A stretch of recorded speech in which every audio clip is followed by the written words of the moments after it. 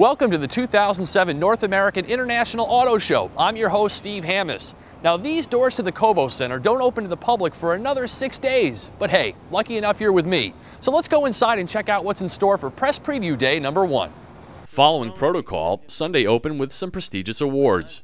The winner of the 2007 North American Truck of the Year is the Chevy Silverado.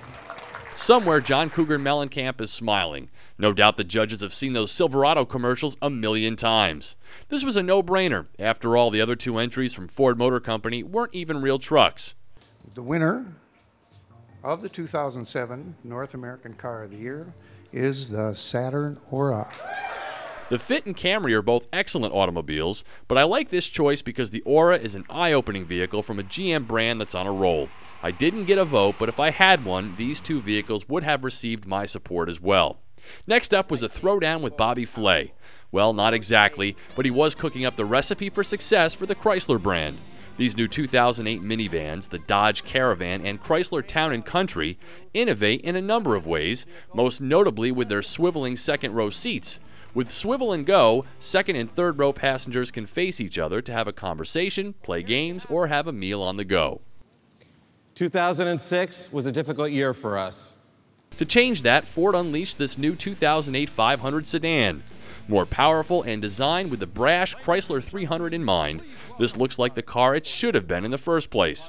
From reality to fiction is this Ford Interceptor concept with mean-looking big car swagger and this Ford Airstream plug-in hybrid hydrogen fuel cell crossover equipped with its own faux fireplace. And if you think the Focus is looking tired, you're right. Here's the new 2008 version, now also available for the first time as a coupe.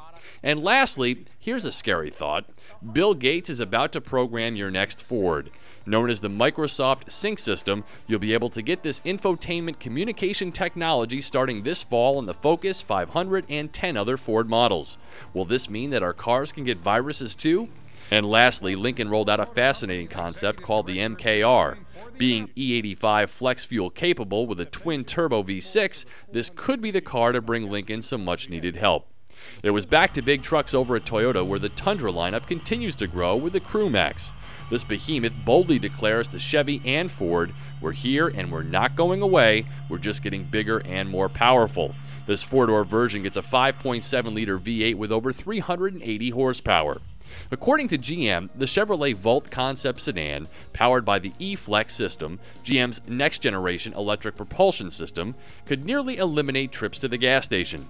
Volt uses a large battery and a small 1-liter turbocharged gasoline engine to produce enough electricity to go up to 640 miles and provide triple-digit fuel economy. Production is a possibility. Stay tuned. Remember the NSX? Acura let that sports car languish until it became ridiculously overpriced and underpowered. Finally, its replacement is here, but only in concept form, known as the Advanced Sports Car Concept.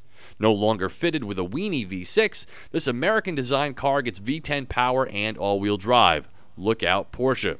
Clean diesel is on the mind of a number of manufacturers, including Audi, which unveiled BlueTech versions of its Q7 SUV, one with a 3-liter engine and the other with a V12, which is capable of over 730 pound-feet of torque with a respectable 20 miles per gallon. These SUVs will go on sale in 2008 in all 50 states. Seal just wanted to know, where's his? What could be more fitting than showing off your new 4MATIC all-wheel drive system than on a sheet of ice? That's what Mercedes-Benz did. They finished with a concept car called the Ocean Drive, which is an S-Class 4-door convertible. Depending on the public's reaction, this car might go into production, but it's likely that you'll have to make Emmett Smith money to ever afford one. Nissan's been living off the Murano crossover for a while now, but soon to join it will be the smaller 2008 Rogue. This front-drive 4-cylinder sporty vehicle shares the new Sentra platform and will arrive this fall. The only 2007 model year reveal of the day came from BMW, which took the wraps off the new 3 Series convertible. Of course, the Passe soft top has been replaced with a retractable hardtop. 2 different 6-cylinder power plants are offered. If you weren't thrilled with the new Subaru grille that debuted a couple of years ago, just wait a bit longer. Restyled for 2008 is the Legacy and Outback. Numerous other enhancements make their way into the cars as well, including a first for the Legacy in North America, one available with a 6-cylinder engine. Quick, who sells the most cars over $200,000 in the US? If you said Rolls-Royce, you'd be correct. And priced well over $300,000 is the new Phantom Drop-Head Coupe. It seats 4, has suicide doors, and will compete with Bentley's new convertible.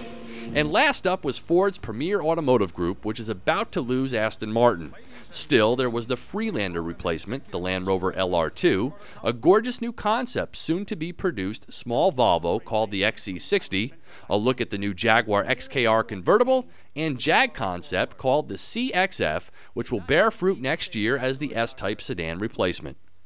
If you think that day 1 was packed, just wait till you see all the important vehicle introductions lined up for day 2. Join me then for Drive Time on Car TV. I'm Steve Hammonds.